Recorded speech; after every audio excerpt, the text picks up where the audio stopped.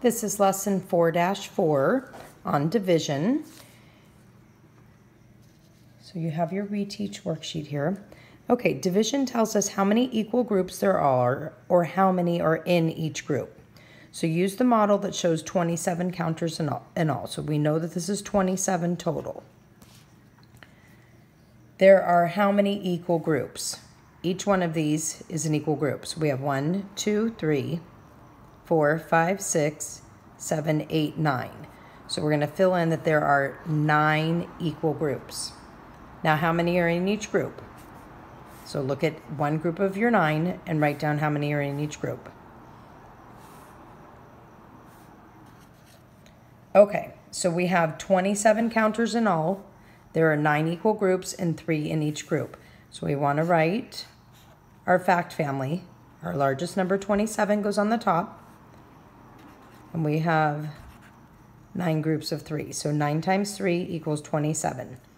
We want to write 2 division equations for the model. Okay, remember, we can write 2 multiplication and 2 division for each fact family. So our large number 27 goes last in line for the multiplication, but it gets to go first in line. It's a little messy here. For the division. So then we get to do 3 times 9, 9 times 3, 27 divided by 3 is 9, and 27 divided by 9 is 3. So our 2 division problems would be 27 divided by 9 is 3, and 27 divided by 3 is 9. Remember, when you have a fact family of 27, 9, and 3, nobody else gets to come over. It's a party for 3, 9, and 27. So 27 divided by 9 is 3, 27 divided by 3 is 9. We can flip-flop these two right here, just like we could flip-flop them in multiplication. Okay, 40 divided by 8. Use the multiplication facts to divide. So if we want to do 40 divided by 8, we have our fact family. 40 goes on the top, 8 goes here. So we're asking ourselves 8 times what equals 40? That is a 5.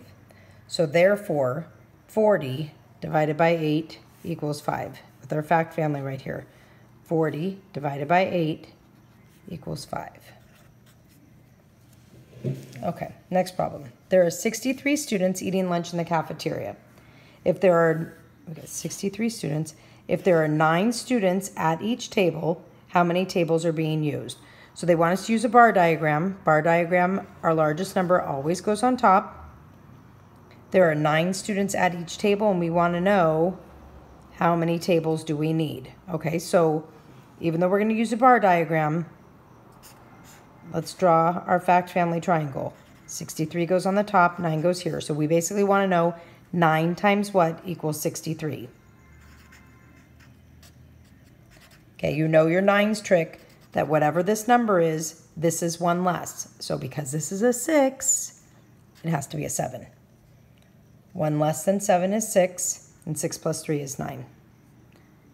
So 63 divided by 9 equals 7. Therefore, there are 7 tables being used.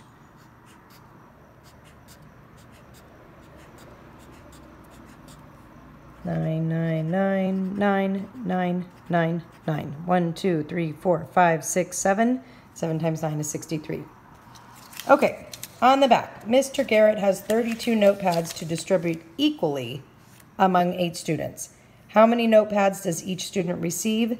Draw a bar diagram and use a multiplication fact. So we need to draw a bar diagram, multiplication fact. Okay, 32 notepads distributed equally between 8 students. So if we do our bar diagram, well, first let's just do our handy dandy triangle, because our fact family triangle always helps us out.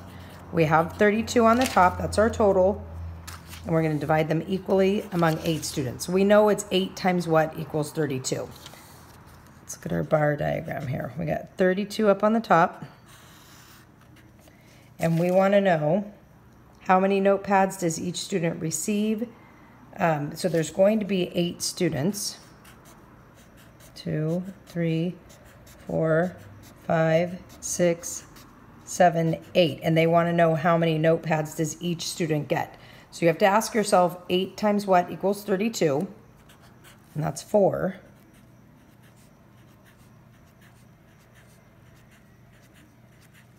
Okay, so each student gets 4 notepads. Now they wanted us to also write a multiplication fact, and that would be 4 times 8 equals 32. Of course, you also could have written 8 times 4 equals 32. And that leads you to your 2 division problems.